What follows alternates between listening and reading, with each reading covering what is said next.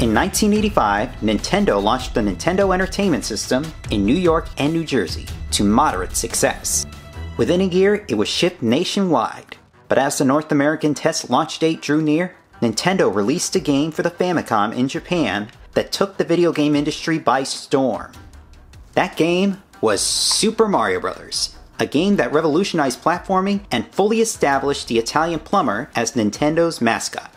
It soon spawned a wide variety of sequels and spin-offs, with Super Mario Bros. Wonder and a remake of Super Mario RPG coming out this fall. Merchandise also followed, as well as anime projects, 3 American cartoon series, an unsuccessful live-action film, and a widely successful animated film. Throughout this video, I'll be looking at games in the Super Mario franchise released in the 1980s, the original 3 games for the NES and Famicom, the Japanese Super Mario Bros. 2 for the Famicom Disk System, and Super Mario Land for the Game Boy. Gaming Delight presents its retrospective of the Super Mario Bros. Games of the 1980s in Episode 3 of the Chronicles of Mario.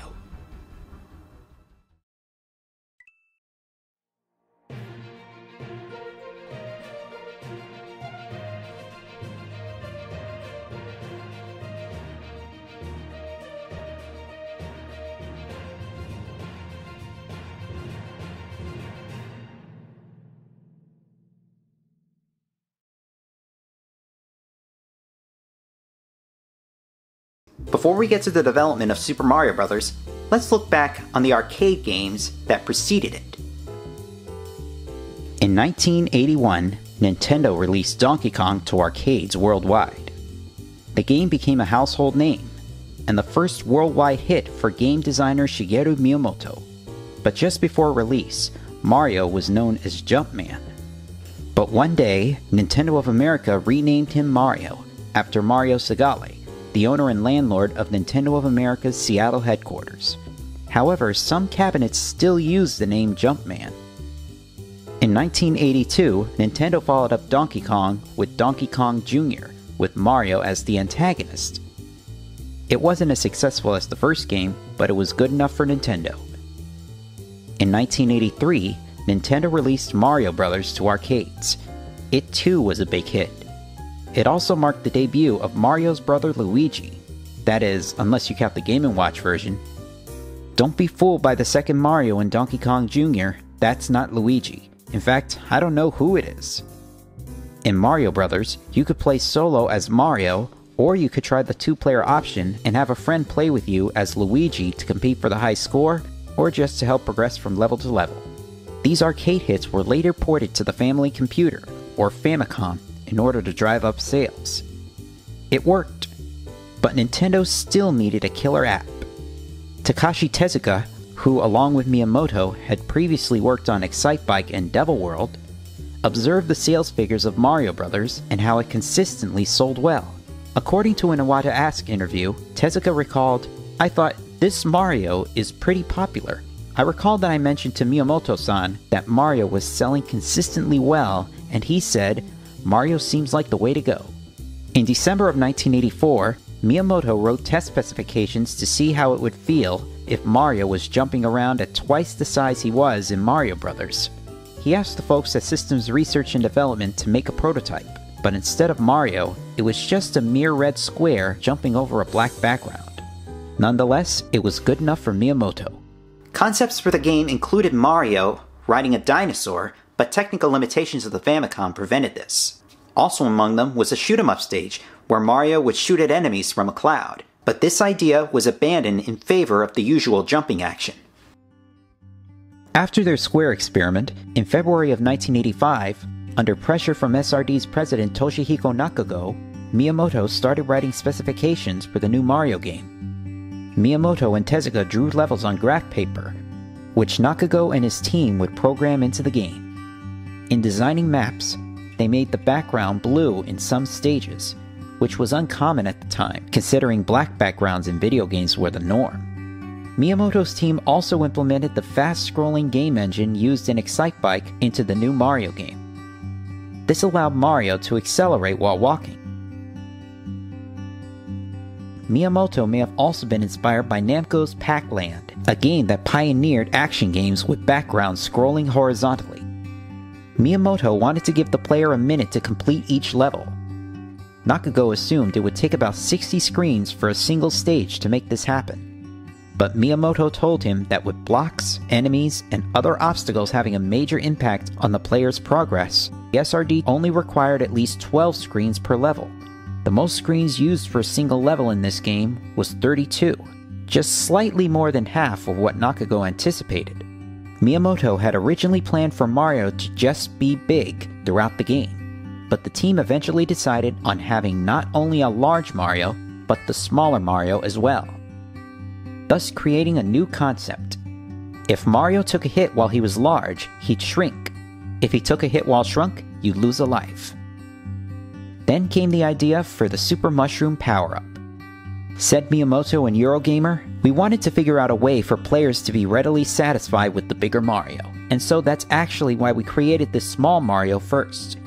Next we started thinking, how do we make him bigger? What is that magical item that we need? And we thought a suspicious mushroom would be globally understood.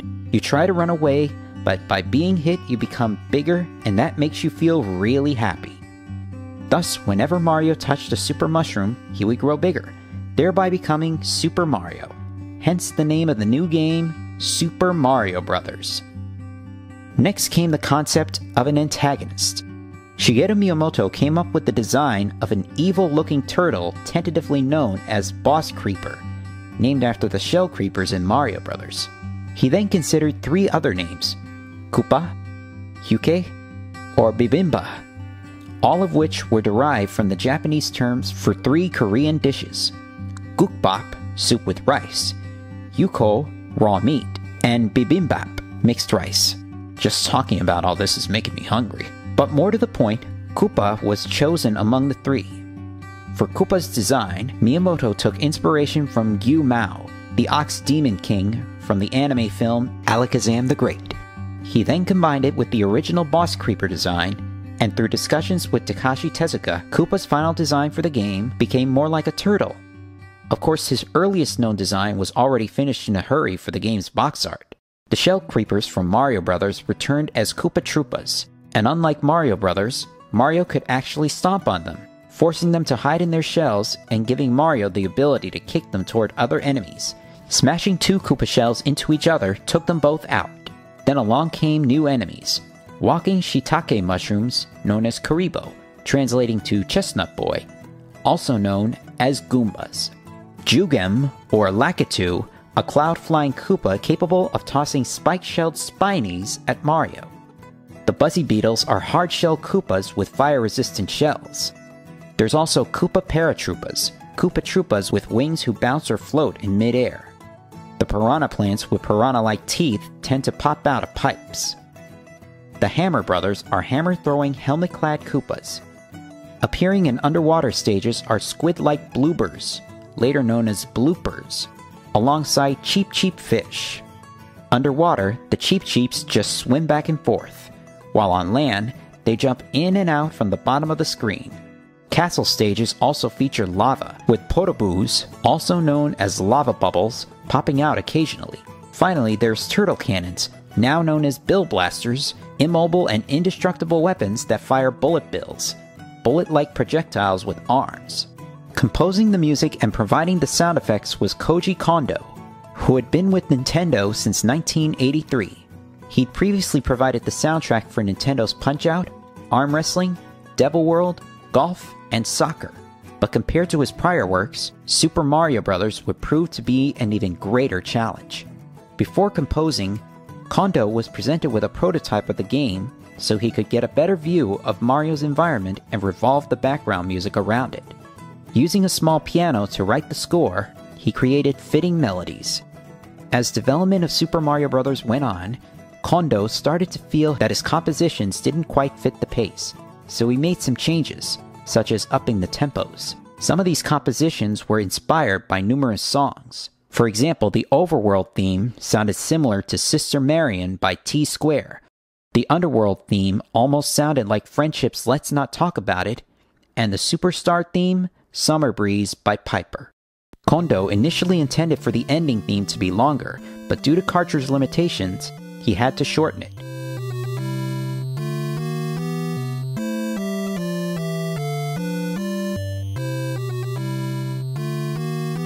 Said Kondo, "The ending theme for Super Mario Bros. Was originally an AABA structure, but we didn't have enough memory, so I had to erase the B part, leaving the A part to repeat over and over.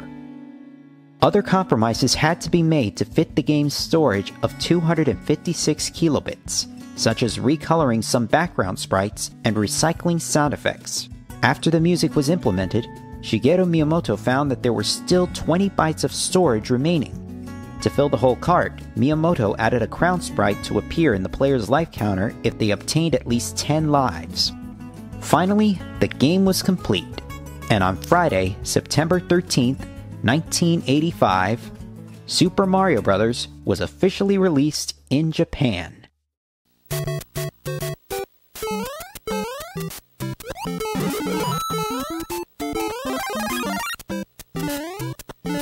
In the game, Princess Toadstool, or Princess Peach, of the Mushroom Kingdom has been kidnapped by the King of all Koopas, later known as Bowser. It's up to Mario and Luigi to save her. Bowser has also kidnapped 7 of the princess's mushroom retainers, also known as Toads, and transformed many of the others into numerous items. Princess Peach is the only being capable of reversing the spells, hence why she was kidnapped. To help the Mario Brothers on the way, there are power-ups. As stated earlier, Super Mushrooms make Mario bigger and bash through breakable blocks. This gives him the name Super Mario. Fire flowers only pop up in lieu of mushrooms if you're Super Mario.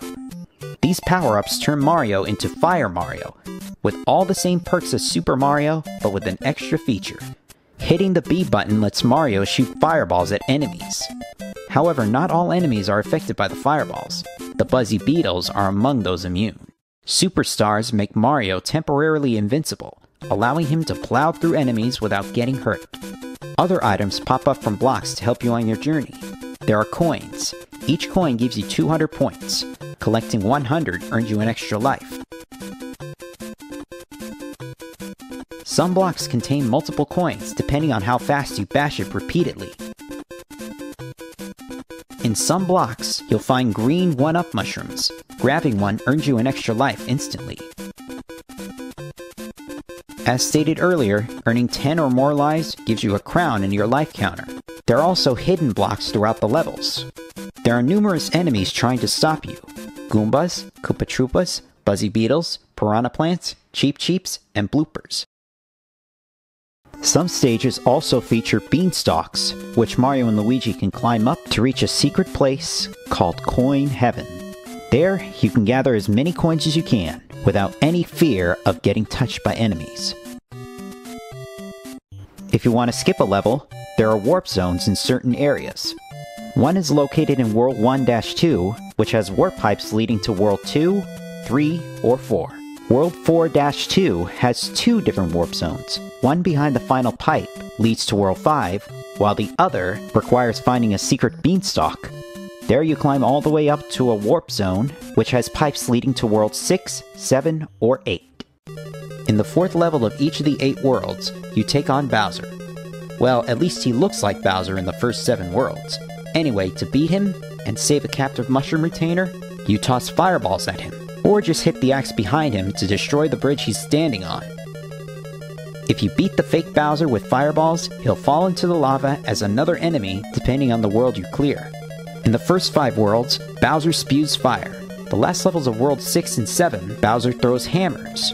World 8-4, the final stage, is where you battle the real Bowser, who throws hammers and spews fire. But despite him being more difficult to deal with, once you beat him, Princess Peach is saved, and you've completed the game.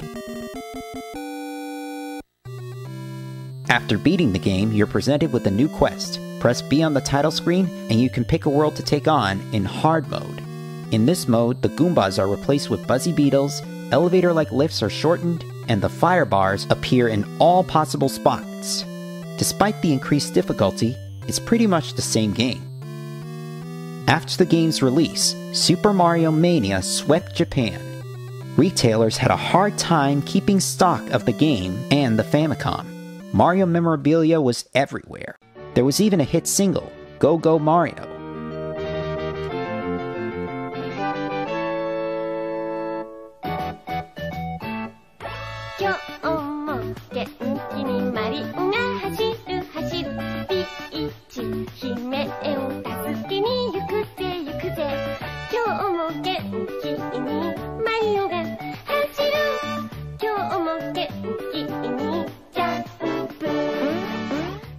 Within the first month alone, Super Mario Bros. Sold 1.2 million copies in Japan. But Nintendo wanted to reach out to the rest of the world. And with the Famicom getting geared up for a test release in the United States as the Nintendo Entertainment System, Super Mario Bros. Was necessary to launch with the console. They sent it out to Nintendo of America for review. After the game was sent to the United States for review, Nintendo of America designated it as a launch title for the North American version of the Famicom, the Nintendo Entertainment System. Now let's get real here. The exact release date of the original Super Mario Bros. In North America had been debated for years. For a while, the earliest known release date ever archived for Super Mario Bros. In North America was November 17, 1985. But based on this photo of a 1985 launch display with a giant Rob the Robot head, I'm certain that October 18, 1985 was the official launch date of Super Mario Bros. In North America. After successful test launches in major cities, the Nintendo Entertainment System was shipped nationwide, along with the new console bundle, the Control Deck. It came with the system, 2 controllers and the needed hookups, and Super Mario Bros. North American gamers loved it. Sales of the NES rose quickly year after year. Meanwhile, in Japan, Super Mario Bros. Was ported as a launch title for the Famicom Disk System, a newly released add-on for the family computer that would play games on proprietary, rewritable floppy disks. The disks held up to 128 kilobytes of data, and the disks were cheaper to make than cartridges at the time. Nintendo also released an arcade port of the game, Versus Super Mario Bros. It was pretty much the same, but some levels were modified to amp up the difficulty so as to eat up more quarters. The game was never officially released in Japan, although illegal coin-op versions of the game did hit Japanese arcades. This port of the game eventually led to the development of a sequel to the game.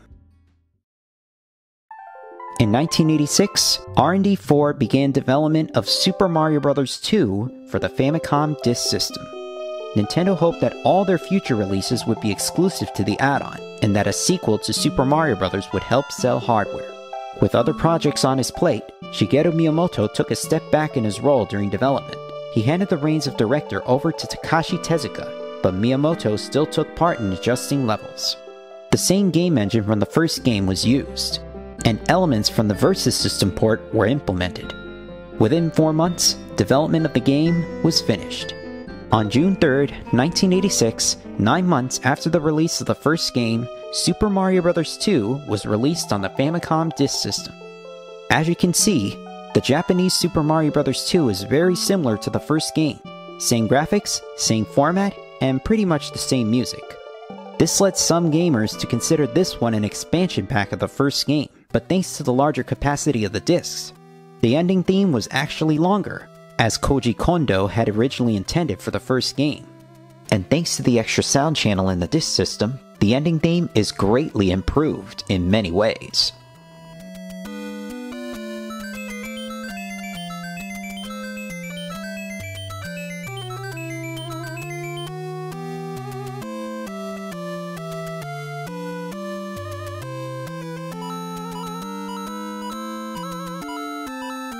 However, there are a few significant changes from the first game. There's no 2-player option. Instead, you choose which character to play as, Mario or Luigi. Unlike the first game, where the Mario Brothers, despite having different colored clothing, are exactly the same in every way, the sequel gave Luigi the ability to jump higher. However, he has a tendency to slide on the ground, as if he's on ice. This was the first game in which Nintendo had a chance to distinguish Luigi from his brother. The game itself is also extremely difficult. Some stages require you to find hidden blocks to advance, lest you tumble into an infinite abyss. Enemies get tougher as you go along. Starting in World 4, there are red piranha plants, which pop out of pipes faster than the green ones, and only stop if you're standing on top of their pipes. Hammer Brothers are also more aggressive. Some stages even feature floating bloopers outside of water stages. As stated earlier, stages were carried over from Vs. Super Mario Bros. There are also poisonous mushrooms that shrink Mario if he's holding a power-up, or kill him if he isn't holding one.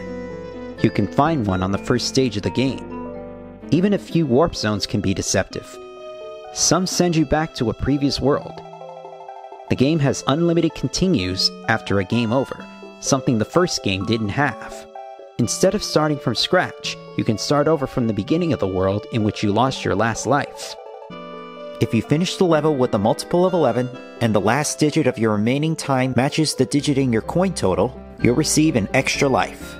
Beating the game without warping takes you to World 9. It's almost as if it was designed after the minus world from the first game. If you beat the game 8 times and hold down the A button on the title screen, you get to play 4 bonus worlds, A through D.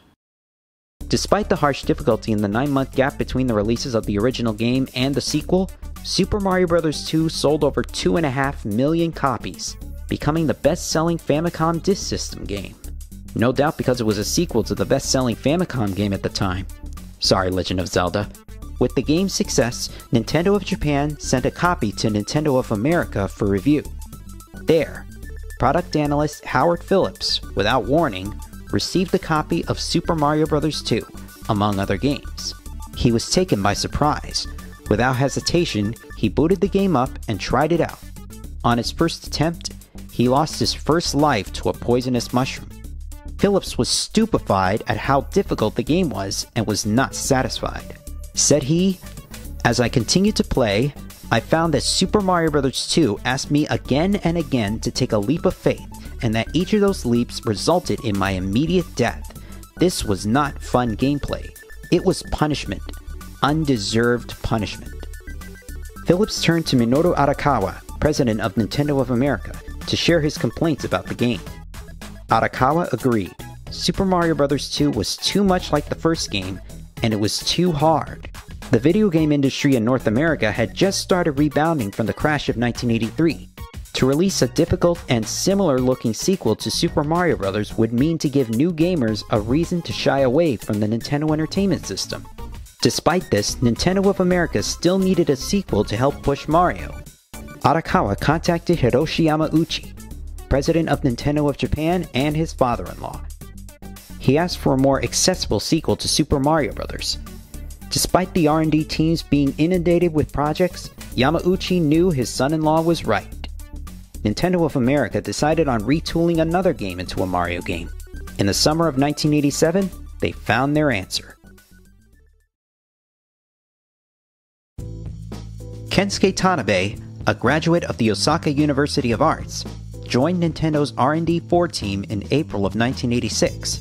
His first idea for a game was one in which a player would scroll vertically instead of horizontally, but technical limitations of the Famicom and NES made programming that game complex. Tanabe shelved his prototype, but Nintendo had ways of recycling ideas. Fuji Television approached Nintendo about making games using characters from their upcoming summer festival, Dream Factory.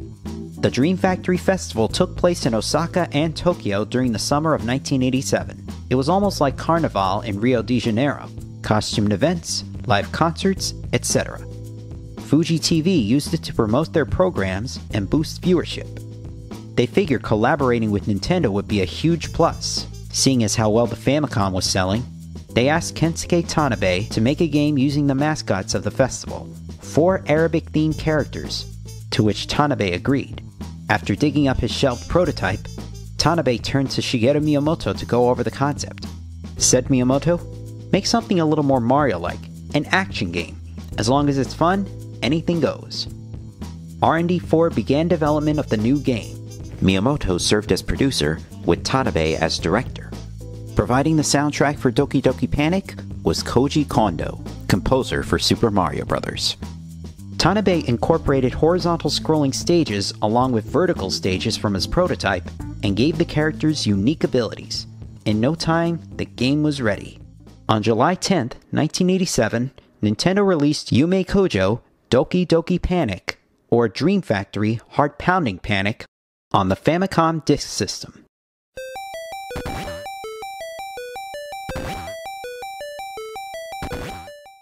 This game opens with a cutscene.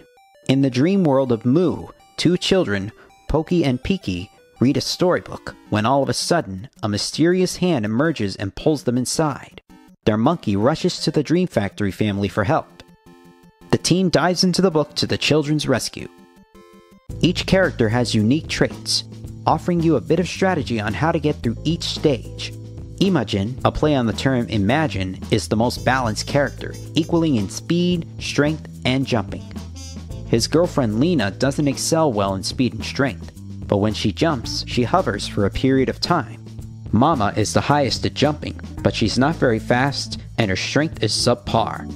Papa is the fastest and the strongest, but his jump isn't as good as the others. The core gameplay revolves around the characters plucking things from the grass to use as weapons to throw at enemies, like a vegetable. You can also pluck bombs to wipe out enemies and break certain blockages, extra lives, clocks that stop time for about 10 seconds, and magic lamps. Throwing a lamp causes a door to appear. The door leads to another dimension where you can pick up a heart to increase your health gauge. And gather coins from the grass for the bonus slot machine to pick up extra lives after you clear the stage. You can also jump on top of an enemy to take a ride, especially on dangerous spots like floors riddled with sharp spikes. You can also pick up enemies and toss them at others. Occasionally, after taking out multiple enemies, you can find a heart to restore a health unit. As you progress through 7 worlds, you come across enemies and artifacts based on the Dream Factory Festival. The game also features references to the Mario series, such as stars that grant temporary invincibility after picking up 5 sets of berries, PAL blocks from the Mario Bros. Arcade game that wiped out all the enemies standing on the ground within the screen, coins, and even warp zones. The most common enemy to deal with at the end of most stages is Birdo, a dinosaur-like creature who can shoot eggs from her nose, which you can use to take her out. The pink one is the standard Birdo, but the red one can also shoot fireballs, while the greens only shoot fireballs, forcing you to hit her with other objects. Birdo takes 3 hits before she's beaten. At the end of each world, you face off against a boss. Mouser appears at the end of worlds 1, 3, and 5. He throws bombs at you. To beat him, you have to throw bombs on his platform. If a bomb blows up when he's too close to it, he takes a hit. In World 1, you need to do this 3 times. In World 3, it's 5 times. In World 5, it's 6, but it's more difficult as there are 2 pairs of spikes on the ground, leaving you little breathing room to land a hit. Triclide appears at the end of Worlds 2 and 6. He spews fireballs at you. To defeat him in World 2, you have to throw things at him 3 times while dodging his fireballs. In World 6, the platform he's standing on is higher and more narrow, and to throw things at him means you have to be awfully close to him. Fry Guy appears at the end of World 4. He too spits fire. Even after you hit him 3 times, he spawns 4 little Fry Guys, which bounce like crazy. Only 1 hit knocks one out, but for every one destroyed, the others bounce even faster. Probably best to knock them all out at once. The masked gate near the end of World 7 doesn't open immediately after picking up the crystal ball like one usually does. Instead, this one attacks you, and you need to throw mask blocks at it 3 times to get it to open its mouth and allow you in. Mamu, the giant toad, is the final boss at the end of World 7. If you throw enough vegetables into his mouth, you'll have defeated him, but watch out as he burps bubbles at you. These bubbles can also wipe out vegetables. In order to save Poki and Piki and see the true ending, you need to beat the game with all 4 characters. Since Doki Doki Panic has a save feature, it's no problem. Critics love Doki Doki Panic. Famitsu magazine rated it 31 out of 40. One reviewer called it, quote, "Basically, it's a Super Mario-like game, but the main character doesn't have a weapon. Instead, you pull vegetables out of the ground and hit enemies with them or catch enemy projectiles and use them to attack back. A very novel aspect indeed." Nintendo of Japan saw the game and thought it would be perfect for Nintendo of America to make an accessible Mario sequel out of. They sent a modified copy of the game across the Pacific Ocean for review. Since Fuji TV only owned the rights to the Dream Factory family, while Nintendo owned everything else, Releasing the game by replacing the Dream Factory family with Mario characters would avoid any legal issues. Howard Phillips tested the game out and enjoyed it. He passed the news on to Minoru Arakawa, who agreed. Around that time, Nintendo of America was preparing for the release of the new Nintendo Power magazine. Gil Tilden, Phillips' co-creator of this magazine, suggested that Super Mario Bros. 2 be featured on the cover to hype the game's release. The cover was designed by Will Vincent Studios, the same studio that made claymations for the California Raisins commercials. The cover featured clay versions of Mario and the main antagonist. In the summer of 1988, Nintendo Fun Club members received the first issue of Nintendo Power free of charge. In addition to the cool cover art, it also featured tips and tricks on the first few stages of Super Mario Bros. 2. In October of 1988, Nintendo of America released Super Mario Bros. 2 in North America.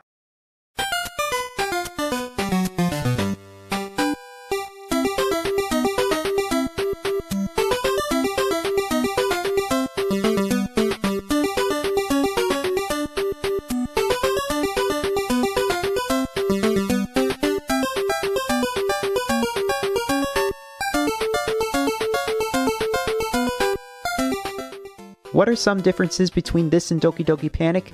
Here are the most obvious. The Dream Factory has been replaced with the Mario team.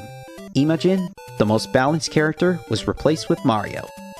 The hovering Lena was replaced with Princess Toadstool, aka Princess Peach. The high-jumping Mama was replaced with Luigi. Mama? Mama Luigi? And the fast and strong Papa was replaced with Toad. In addition, Nintendo replaced Mauser in World 5 with a giant enemy crab named Clawgrip. He throws rocks at you, and you have to throw those rocks right back at him to beat him. While still a bit of a struggle, it was much easier than the World 5 Mauser battle. The main antagonist, Mamu, was renamed to Wart. The opening sequence from Doki Doki Panic was omitted completely and replaced with text explaining that Mario had a dream about a different world known as Subcon. Later, Mario, Luigi, Peach, and Toad have a picnic when suddenly a door appears. Mario and the team open the door and enter Subcon to save it from the oppression of the evil Wart. In addition, there were changes to make it even more like a Mario game. In Doki Doki Panic, holding the B button doesn't speed up your character. This feature was added in Super Mario Bros. 2. In Doki Doki Panic, taking a hit simply takes away a health bar. In Mario 2, you shrink down when you're down to 1 health bar, just like in the first game. The slot machine bonus game was also given a complete makeover. The lamps that take you to another dimension are replaced with potions. In those dimensions, the hearts that increase your maximum health are replaced with mushrooms. The graphics were also given some visual upgrades, such as the waterfalls, the floating cherries, and the grass. The mask blocks are also replaced with mushroom blocks. The mask gates are given a bird-like makeover. And since the game was converted from a disc to a 78KB cartridge, there's also no save feature. Rather than add a save battery like they did with The Legend of Zelda, they simply required the game to only be beaten once, with the ending of the game tallying the number of stages each character cleared. You also get 2 continues. All in all, Doki Doki Panic and Super Mario Bros. 2 may be similar, but Super Mario Bros. 2 was definitely the definitive version of the game. Super Mario is back. He's blasting through worlds where no one has ever been. He's taking on enemies no one else dares. This time Mario plops up power wherever he goes, so he's bigger and badder than ever before. You've never seen creatures like these. You've never had an adventure like this. It's everything you've dreamed of and worlds more. It's Super Mario 2, only from Nintendo. Now you're playing with power. Super Mario Bros. 2 became one of the hottest Christmas items of the 1988 holiday season, along with the Nintendo Entertainment System itself. However, for quite a while, the game was pretty hard to come by. The video game industry was suffering from a chip shortage around that time, resulting in limited quantities of each NES game, especially the new ones. The last Super Mario Bros. 2 was just sold. They get upset. Well, they say, oh, can you take my name? Can you take my credit card, please? Can you do something? My kid wants it. His friend has it, and they're not friends anymore because he doesn't have it. It may be the most addictive toy in history, and it's definitely the hottest thing this Christmas. Nintendo video games. They first arrived from Japan 3 years ago, and now millions of American kids are hooked and mesmerized. When they do stop to talk, it's in a language only they understand. Well, John Stossel went out to discover the secret of Nintendo's success, but first he had to find one. In ABC's news program, 2020, reporter John Stossel waited in line to find a copy of Super Mario Bros. 2 as a favor to his director. As he waited, he interviewed customers, one of whom had traveled all the way from Indiana to New York just to get a copy of the game. You came 1,000 miles just for this game? Yes. I've done 7 stores a day for 3 weeks now, and I cannot find it. I have to live with my kids for the rest of the year, so I have to have this on Christmas Day. Despite the chip shortage, Super Mario Bros. 2 managed to sell around 7 million copies. Critics heaped praise. Computer Entertainer scored the game 3.5, stating, "Like the first game, Super Mario Bros. 2 promises to provide many hours of enjoyment, frustration, delight, and discovery. This one is a worthy title and not to be missed." The game was also re-released in Japan for the Famicom in 1992 as Super Mario USA. However, reviews of Super Mario USA in Japan weren't quite as good as Doki Doki Panic. Famitsu gave it a score of 24 out of 40, claiming it was, quote, "a reverse imported Mario." To be fair, this was 5 years after Doki Doki Panic, and it's more than likely that the review team was different. Today, Super Mario Bros. 2 still has its effect on the franchise. Many characters introduced in the game became staples, such as Birdo, the Shy Guys, and the Bob-ombs. Wart and his main henchmen, however, never had a major presence in a Mario game since, but they have made appearances in the Super Smash Bros. Series as collectible spirits. Wart also makes a cameo appearance in The Legend of Zelda Link's Awakening on the Game Boy and the Nintendo Switch. Personally, I think replacing the Japanese Super Mario Bros. 2 with a Mario-fied Doki Doki Panic was the right decision. I mean, the game was so difficult and too similar to the first game, and with the video game industry getting back on its feet, it only made sense. But did you know the Japanese Mario 2 almost got a standalone release via Nintendo Power? According to John Irwin's boss fight book on Super Mario Bros. 2, Nintendo of America marketing director Gail Tilton stated, "We weren't doing anything with it, so I worked up with my Nintendo Power agency a campaign called The Lost Levels." A single cartridge containing the Japanese Super Mario Bros. 2 was made, but fearing that it would confuse the marketplace, the marketing campaign was scrapped. I remember when I played The Lost Levels on Super Mario All-Stars, back when I was a kid, and was astonished at how tough it was. But All-Stars is where I also got my first experience with the Western Super Mario Bros. 2. And I didn't care about how different it was just a Mario game, especially if it's developed by the Mario team. Meanwhile, during the same month Super Mario Bros. 2 hit North America, in Japan, another Super Mario game was released. One that pushed the Famicom beyond its limits.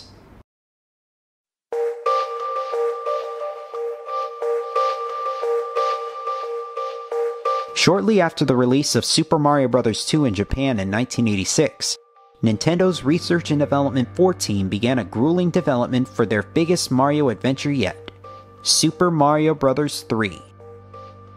Shigeru Miyamoto and Takashi Tezuka served as directors and game designers, with Hideki Kono as an assistant director, Toshihiko Nakago as the main programmer, Kensuke Tanabe handling level and map designs, and Koji Kondo composing the soundtrack. Newcomer Katsuya Eguchi was brought on as a level designer. Miyamoto also served as producer. Thanks to the advancements in cartridge technology, which rendered the Famicom disk system obsolete, the team had all the power they needed for the new Mario game they wanted. Among these advancements were the multi-memory controllers, or MMC chips, boosting the capabilities of Nintendo's 8-bit hardware. Their latest game utilized a chip that allowed for screen splitting, extra RAM for diagonal scrolling, and animated titles, the MMC3 chip. With it, the team decided on new ideas. They attempted to make the game with an isometric view, but Miyamoto disapproves, stating, "With the diagonal view from slightly overhead, you lost your sense of distance to the ground." Despite having no isometric view, a few traits carried over from the original idea, such as the checkered floor in the opening. Other new ideas included allowing Mario to slide down hills on his rear end. pick up shells or icy blocks to kick at enemies, and fly. For Super Mario Bros. 3, graphically, nothing from the first two games was implemented. Everything was completely new. Super Mario Bros. 3 was originally planned for a release in the spring of 1988, but due to the team wanting to add new features, the release was delayed by 6 months. In addition to the traditional super mushrooms that make Mario big, fire flowers that allow Mario to shoot fireballs, and superstars that grant temporary invincibility, new power-ups were implemented. The Super Leaf gave Mario a raccoon tail and ears and allowed him to temporarily fly off a runway. He can also whip enemies with the tail. The P-Wing allowed Mario to fly throughout the entirety of a level until he got hit by an enemy. The frog suit slowed him down while walking on land, but allowed him to jump even higher and swim faster. The hammer suit turned Mario into a hammer brother, enabling him to chuck hammer projectiles at his enemies, and when he crouched, he'd be protected from fireballs. The Tanuki suit turned Mario into a full-blown Tanuki, allowing Mario not only the powers of the Super Leaf, but the ability to transform into a statue to repel enemy attacks temporarily. The suit was derived from the mythical raccoon dog in Japanese folklore. The development team also considered a power-up that would transform Mario into a centaur, but it was scrapped in favor of the Super Leaf. Other bonus items were added to compensate for having no save feature. Lakitu's Cloud allowed for Mario to skip a level. Hammers destroyed rocks in the path, allowing for shortcuts. Music boxes put moving enemies on the map to temporary sleep, letting Mario pass by them. Warp Whistle sent Mario to a warp zone to jump to a later world. This item in particular makes it so a player can beat it in a single sitting. New enemies were also introduced along with the usuals, including Boom Boom, the Boomerang Brothers, the Fire Brothers, the Sledge Brothers, which were Tubby or Hammer Brothers, giant Cheep Cheeps known as Big Bertha or Boss Bass, the Angry Sun, and even enemies that would eventually appear more sporadically in the franchise.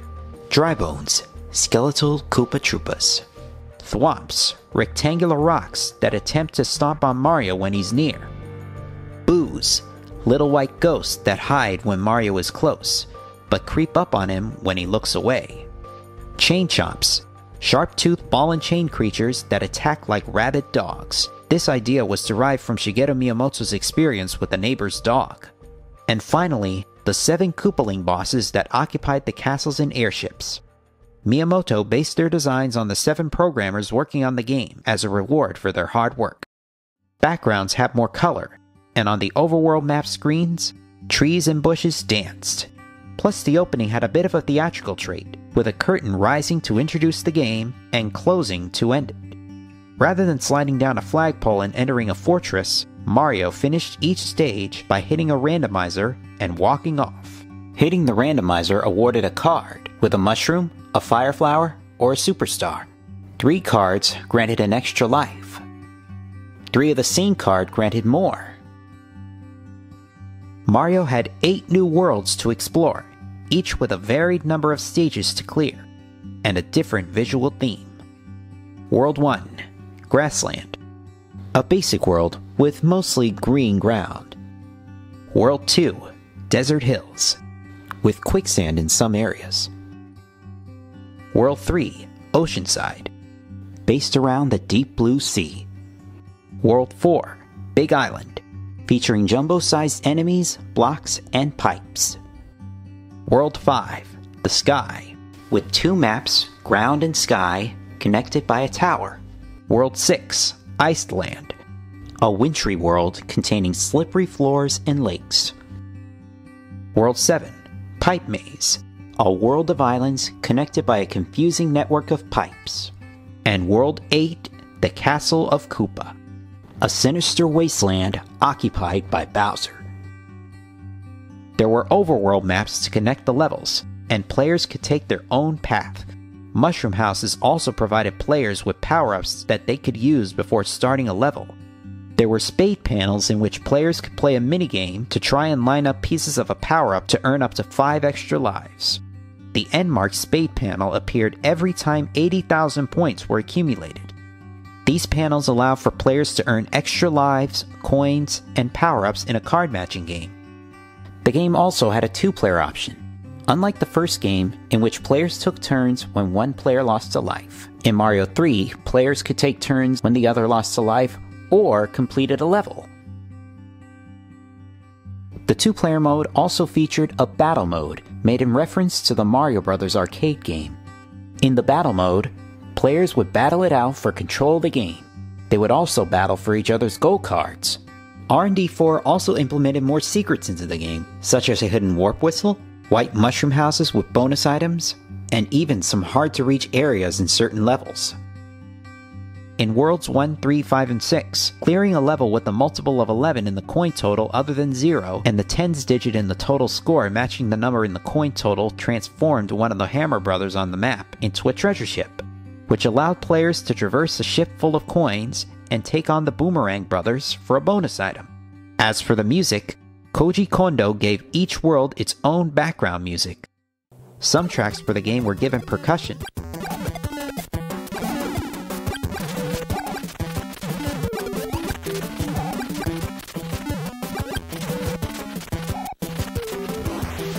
The music for some overworld stages had a reggae feel to it.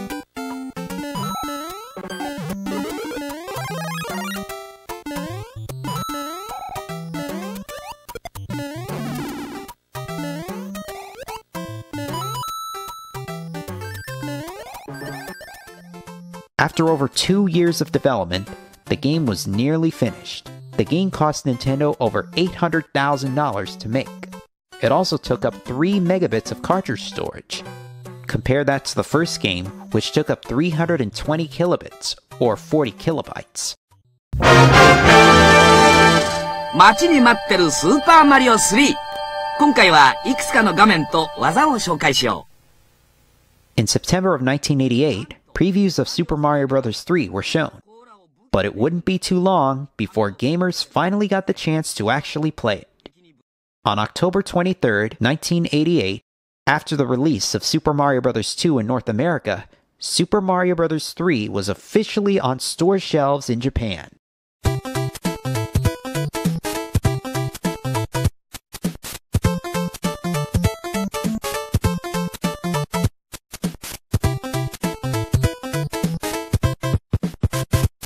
It would be an understatement to say that the game was a massive hit. Famitsu magazine scored it 35 out of 40. By December of 1988, it was on top of the magazine's sales charts. It became the second best-selling game of the year, only behind NX's Dragon Quest III. Just like with the first game, Japan was hit with Mario Mania.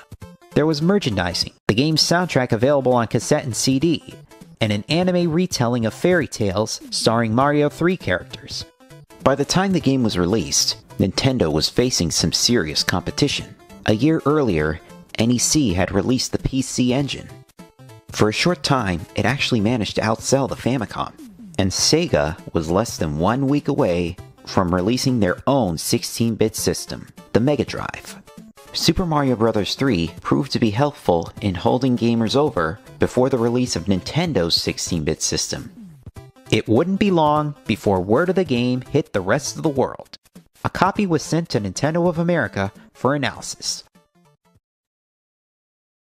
As North American gamers relished in the release of Super Mario Bros. 2, Nintendo of America's Howard Phillips received a copy of Super Mario Bros. 3 and played it for review.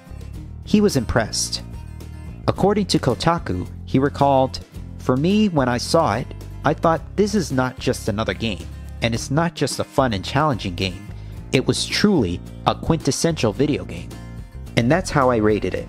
If not the top-rated game, Super Mario Bros. 3 was the second top-rated game I ever gave during my time at Nintendo, rating hundreds of titles. However, even though Super Mario Bros. 3 was much easier than the Japanese Mario 2, it was still a bit of a challenge. Some changes had to be made to make the game more accessible. In the Japanese version, when Mario took a hit while holding a power-up, he instantly shrunk down. Nintendo of America changed it so that Mario would stay as Super Mario after taking one hit. World 5-1 had a pipe leading to the goal. However, The sub-level in this stage contained the secret area. Thus, Mario could trigger a treasure box into spawning, resulting in some glitches. The pipe was removed entirely from the North American release. The Koopaling bosses were also given names. Product analyst Dave Brooks, being a big fan of music, named them after famous musicians. Ludwig von Koopa, the eldest, was named after composer Ludwig van Beethoven. Lemmy Koopa got his name from Lemmy Kilmister, frontman of the heavy metal band Motorhead. Roy Koopa, being the bespectacled Koopaling, was inspired by rock star Roy Orbison. Iggy Koopa was named in reference to the punk rocker Iggy Pop, frontman of the Stooges. Wendy O. Koopa, Wendy O. Williams, of the Plasmatics punk rock band. The other two Koopalings, however, were not named after musicians. Morton Koopa Jr. was named after Morton Downey Jr., a tabloid talk show personality. Larry Koopa wasn't named after anyone famous. Brooks just gave him the name Larry because he just, quote, looked like a Larry. The Boos were also referred to as Boo Diddley, after rock star Bo Diddley. The names for 7 of the 8 worlds were also changed. Desert Hills was changed to Desert Land. Oceanside was renamed Waterland. Big Island, Giant Land. The Sky, Skyland. Iceland, Iceland. Pipe Maze, Pipeland. The Castle of Koopa, Darkland. But insiders wondered, when would Super Mario Bros. 3 be out in North America? Well, Nintendo was in a predicament. The 1988 chip shortage lasted through 1989, and even then, there was bigger fish to fry. Super Mario Bros. 2 hadn't even been out for a full year in North America, and it was making waves. And Nintendo was preparing for the release of the handheld Game Boy. A Super Mario game would be a part of the launch lineup. Releasing Super Mario Bros. 3 in 1989 would likely cut into Super Mario Bros. 2's sales and overshadow the Game Boy's launch. This delay, however, led Nintendo to hype up the game's release. Since January of 1989, Super Mario Bros. 3 was teased in Nintendo Power. In Issue 4, it was announced that Super Mario Bros. 3 would be coming to the PlayChoice 10 arcade cabinet. In Issue number 5, on the same page that promoted Mattel's Power Glove, there was also a promotion for a contest to win a trip to the Summer Consumer Electronics Show in Chicago, with the possibility of seeing Super Mario Bros. 3. People wrote about the game to Nintendo, wondering when and if it would come out. In issue number 6, one Super Mario Bros. Fan wrote to Nintendo asking when Super Mario Bros. 3 would be released. Nintendo replied that Mario 3 was coming to PlayChoice 10, but also that there were no immediate plans to release it on the NES. However, in the same issue's Pack Watch section, in which future releases were teased, Super Mario Bros. 3 was listed among the games slated for the future. Other magazines, such as Electronic Gaming Monthly and GamePro, added to the hype by importing the game from Japan and wrote previews with screenshots. On July 15, 1989, Super Mario Bros. 3 was released for PlayChoice 10 arcade cabinets. According to Nintendo of America's Director of Administration, Linda Weber, earnings for PlayChoice 10 had tripled with Mario 3's release. Meanwhile, Universal Pictures began production of a film that would bring the hype of Super Mario Bros. 3 to its peak, The Wizard. The film was released on December 15, 1989 in North America. The story was focused on 9-year-old Jimmy Woods, a silent boy trying to make his way to California. His older half-brother, Corey, played by Wonder Years actor Fred Savage, frees him from a mental institution to get him there. On their way, they meet Haley Brooks, a girl with her own agenda, and she and Corey soon discover Jimmy's extraordinary talent for playing video games. Just kicked ass on Double Dragon. They decide to enter Jimmy into Video Armageddon, a video game tournament held at Universal Studios Hollywood. The trio sets out for Los Angeles, stopping at arcades for practice along the way, with the boy's father and older brother and a greedy bounty hunter on their tail. The Wizard was inundated with anything Nintendo: the NES, numerous games, the Nintendo Power line, and Mattel's Power Glove. I love the Power Glove. It's so bad.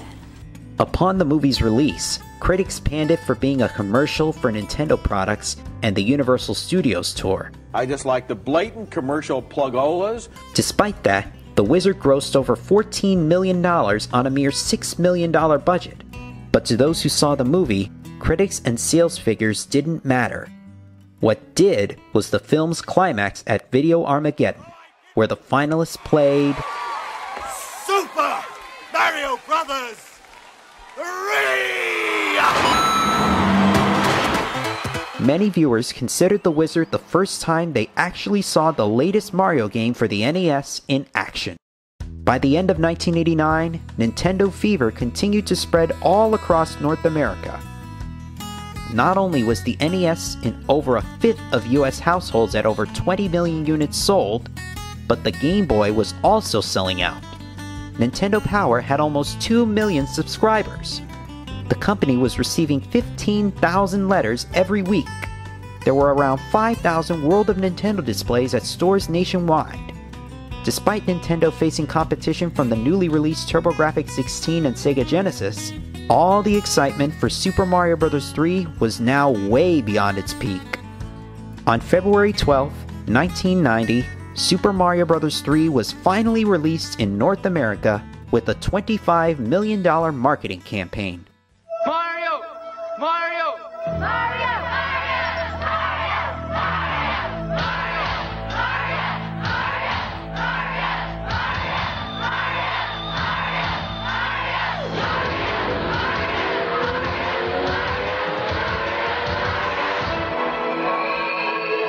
He's back. All you had to do was ask. Super Mario Bros. 3 from Nintendo. Now you're playing with power. In its first 2 days alone, over 250,000 copies were sold. By the end of the year, that number jumped to 8 million. For a long time, Super Mario Bros. 3 had been touted as the best-selling standalone game ever. By 2000, the game had sold over 17 million copies, making it the third best-selling NES game of all time, just behind the first Super Mario Bros. And Duck Hunt. Like in Japan, critics in North America heaped praise upon Mario 3. Computer and Video Games magazine gave it a score of 98%, referring to it as the Mona Lisa of gaming. In the United States alone, by 1992, Super Mario Bros. 3 garnered revenue of almost $600 million for Nintendo. On August 29, 1991, Super Mario Bros. 3 reached PAL regions and was also critically acclaimed. Julian Rignall of Meme Machines considered it the finest video game he had ever played. In 1992, although much of the industry moved on to the 16-bit Super Nintendo and Sega Genesis, Nintendo of America released a new NES console bundle, the Challenge Set, which came bundled with a copy of Super Mario Bros. 3. Since its release, fans of all ages became obsessed with Super Mario Bros. 3. The team of IFD, Ideas from the Deep, made a port of Mario 3 for PCs and sent a copy to Nintendo. Nintendo was impressed, but turned them down. But that didn't bother the IFD team. They took elements from their Mario 3 port and implemented them into Commander Keen, which went on to become a success in shareware. In 1991, IFD was rebranded as id Software, which would go on to develop critically acclaimed first-person shooters such as Wolfenstein 3D and Doom. In my personal opinion, Super Mario Bros. 3 is a blast. It's my favorite NES game of all time. I first got to play it through Super Mario All-Stars, and it was a lot of fun. The idea of stocking up on so many power-ups was really interesting. I only wish it had been carried over to Super Mario World. It wasn't until 2007 when I finally got to experience the original 8-bit version of the game for myself on the Wii Virtual Console, and using what I learned in the 16-bit remake, I was able to beat the game. So that wraps up the Super Mario Bros. Games on the NES. They're all worth adding to your library, but believe it or not, this video is not done yet, because while gamers awaited Super Mario Bros. 3 in North America, Nintendo was getting ready to launch the Game Boy, and with it, a new Mario title. Only this time, there was one exception. During the development of the Game Boy, Nintendo's Research and Development 1 team was tasked to develop new games for it. Nintendo of Japan President Hiroshi Yamauchi wanted a fun new Mario game to help drive sales of the new system. However, for the first time in the franchise's history, Shigeru Miyamoto and his team at R&D 4 would not provide any input. Not that he didn't want any involvement. Development of the Super Famicom was underway, and the team was occupied with working on Super Mario World for the new 16-bit console. Handling development of the new Mario game for the Game Boy was R&D 1, the same team that developed the Game Boy. Satoru Okada served as director, with Gunpei Yokoi as producer. R&D 1 had experience in game development, dating all the way back to the Beam Gun toy line in 1970, and the laser clay shooting system in 1973. And of course, they were familiar with Mario, having worked with Miyamoto on Donkey Kong. Hirokazu Tanaka, who worked on sound design for the Donkey Kong games and Mario Brothers, worked on the soundtrack. Making a Mario game for the Game Boy was easy for Satoru Okada. All he had to do was shrink Mario's colorful surroundings into a small handheld system that only displayed 4 colors. With the new development team came a whole new land for Mario, Sarasa Land. The game was soon given the title Super Mario Land. Nintendo of America had originally intended for Super Mario Land to be the pack-in title for the Game Boy, but instead, they decided on packaging it with Tetris, hoping that bundling the popular puzzle game would make the Game Boy appeal to a wider market. Super Mario Land was released alongside the Game Boy on April 21st, 1989 in Japan, July 31st, 1989 in North America, September 28, 1990 in Europe, and November 21st, 1990 in Australia.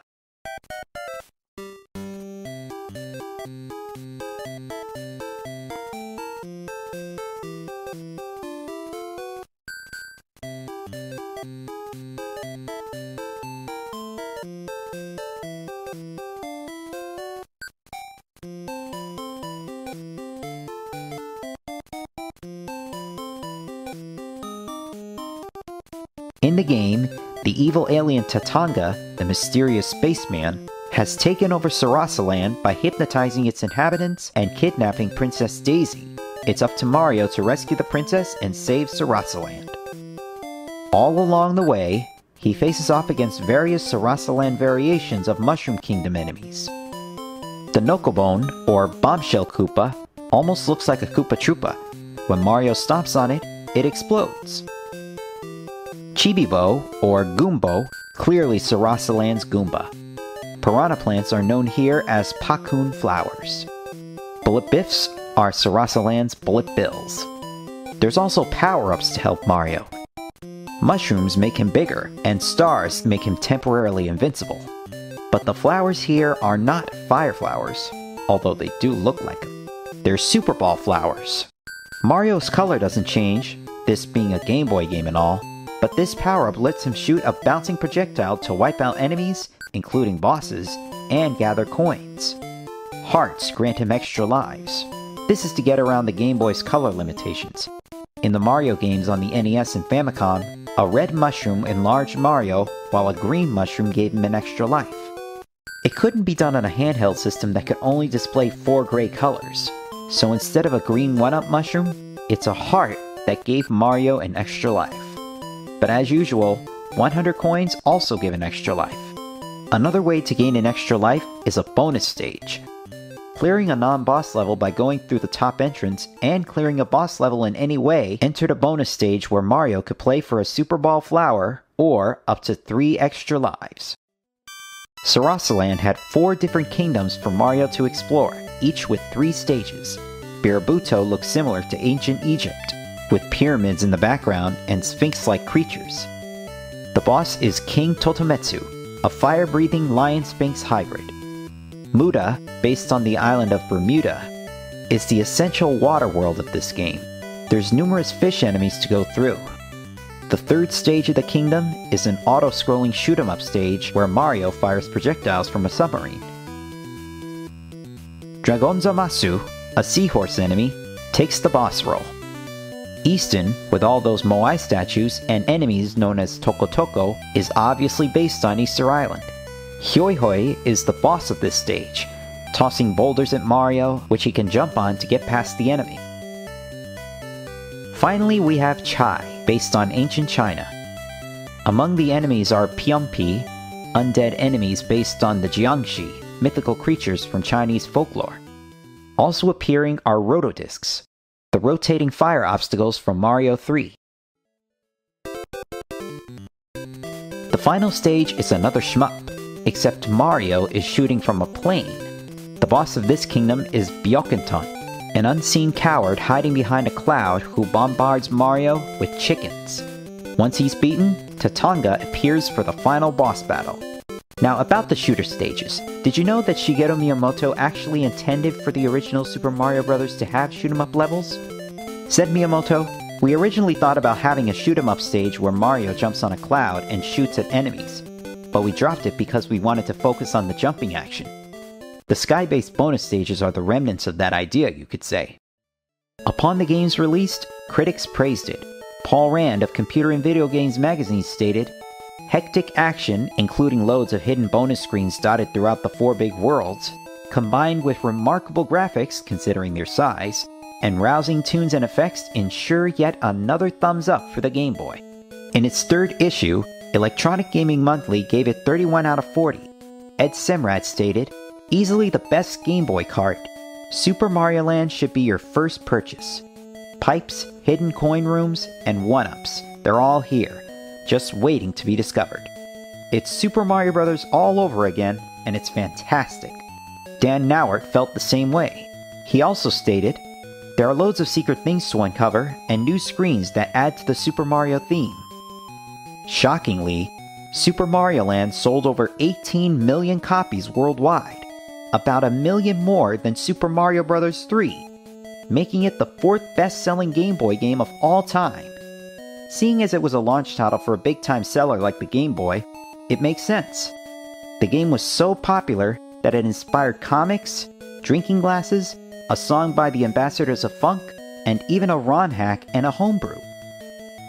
Tatanga would make a return to the series in Super Mario Land 2: 6 Golden Coins, as the boss of the Space Zone. Princess Daisy, having made her debut in Super Mario Land, remains a staple in the Mario universe. My take on Super Mario Land?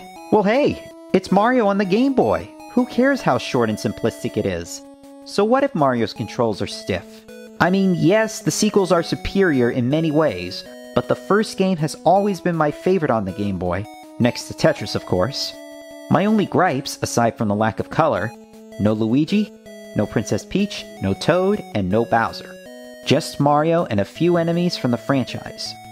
Plus, the game was made on a 64 kilobyte cartridge.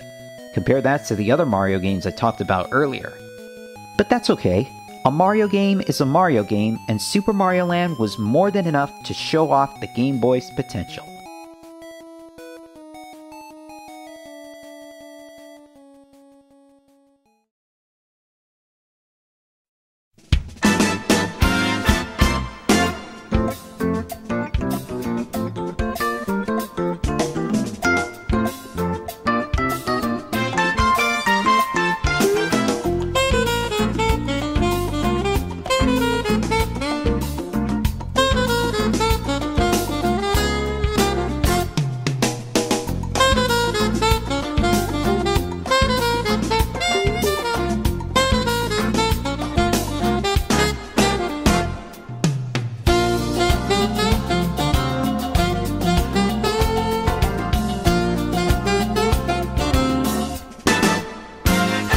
So overall, Super Mario Bros. Has become a mainstay in video games and in pop culture in general.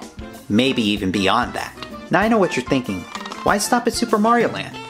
Well, there's just too many Mario games to list. And I'll definitely bring up the Super Mario Bros. Games of the 90s in another video.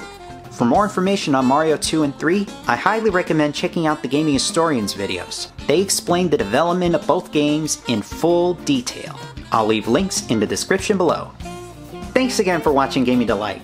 Until next time, happy gaming!